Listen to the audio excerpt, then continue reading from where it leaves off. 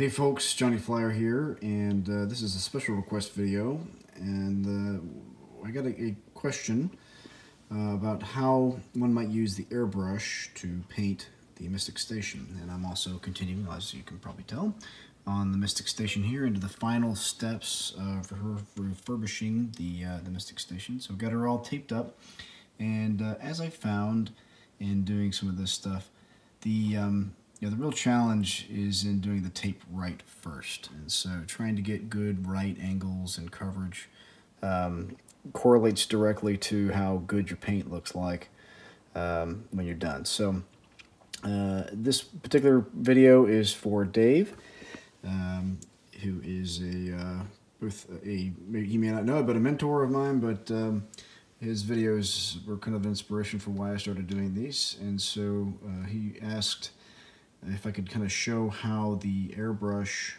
procedure would work to paint this particular thing in I guess in comparison to how a spray paint can might work.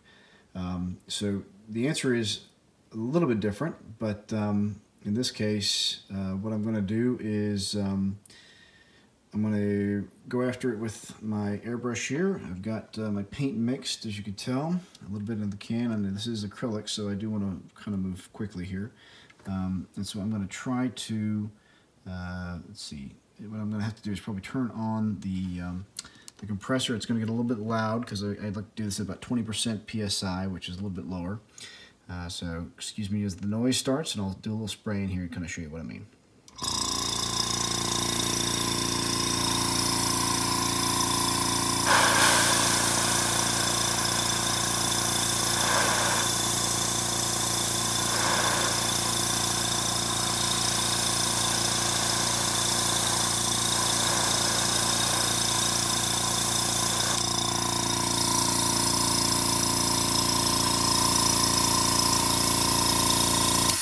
So what I like about the airbrush over the What I like about the airbrush over spray paint cans is you can be very, very deliberate about how much paint you're putting on here, and you can really get the color exactly the way you want. So as you can tell right now, I'm getting sort of a pink color, sort of contrast color, and I'm also right-handed, to makes this a little bit more difficult. But I'm going to keep on kind of going at it like this. I'm going to try to be as precise as I can on the corners to make sure that the paint and the corners doesn't bleed through. I also used a paint technique, or a tape technique, that was recommended by Dave, wherein you take this blue tape, which likes to pull off paint, as I found out, but you put it on your pant leg a couple times, and takes care of some of the sticky, and hopefully that's going to save me redoing some paint. We'll see. So I'm going to stop it here and do a little painting on this side, and I'll do an after video here in just a second. And here's the first coat. I've gone all the way around here, and it's fairly even, which is nice. Another added benefit of using the airbrush, if you use it right, is that you do get a nice kind of an even run on it. I see a couple spots in the light that I need to go back over and cover one more time. But yeah, this is gonna, I think, turn out okay. I saw one spot where the tape had come up right over here, so I hope that's not tightening some bad things coming, because that's gonna be a pain to have to go back and retape and repaint and everything else, especially with white paint. But so far so good. All right, now I'll get the tape off, and if I'm really honest, I don't know that I'm happy with the results. So you can probably see from here, there's a little bit of overspray, there's a little bit of, so when I took the tape off, some of the paint came with it. This one's actually not too bad, but yeah, this side didn't come out as well as I wanted. This is probably the worst side, though. You can see there's just some, top right there, there's some lines that kind of bled over, definitely near the windows, some lines that bled over. So I think what I'm going to do, rather than going back and trying to spray, there's some other, that really got messed up there. I think what I'm going to do is I'm going to go find a paint marker, get a white paint marker, go back, clean the lines up just a little bit, and we'll call it a day here. Nearing final stages here.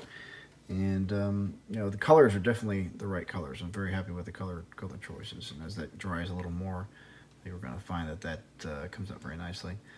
Because it's pretty dry, but I think that's going to just cure just a little bit more overnight.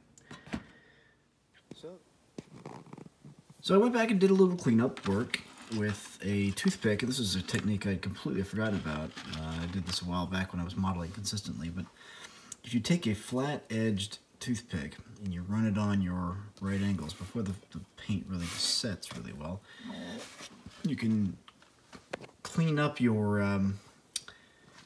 paint lines a little better. So you can see I went down through the whole thing and cleaned up about 90% of it. And so it is much, much cleaner than it was just a minute ago, to the point where I was ready to go ahead and just put the whole thing together. And I'll put a roof on it here pretty soon. I've got a roof that just came in that I'm going to clean up. I've got the motors running well. I have a record, which is really, really cool, that I'll show you here in a new video. But yeah, that's my paint video, and so is it a improvement on spray painting? I think so, because I can control the paint a little better. I can control the pigment of the paint a little better, and now that this paint's really starting to settle a little more, I'm liking it better. So yeah, I'm happy with the airbrush. It takes a little time to put this together, and you do have to do some maintenance on your tools when you're done, just to make sure that your airbrush doesn't get all gummed up with paint, which is very bad.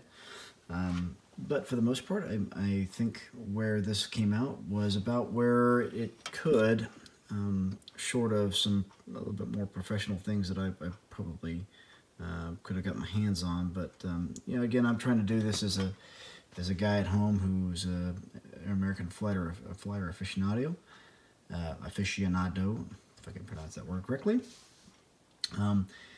And I'm looking to at least try to prove out ways that you can do this relatively inexpensively and save the airbrush system here.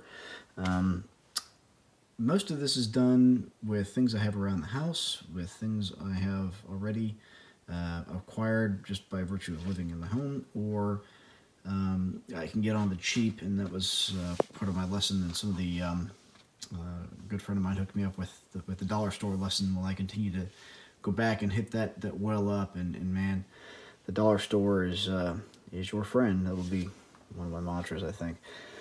So anyway, folks, here's the end result of at least the building structure of the Mystic Station, and I may do one more pass with like a paint marker or two, just to kind of clean it up just a bit on the lines. But at this point, I don't think I want to go play with it too much more. It's looking pretty good. The lines are okay, and the color contrast really works for me. So got the doors put back in. These look really good.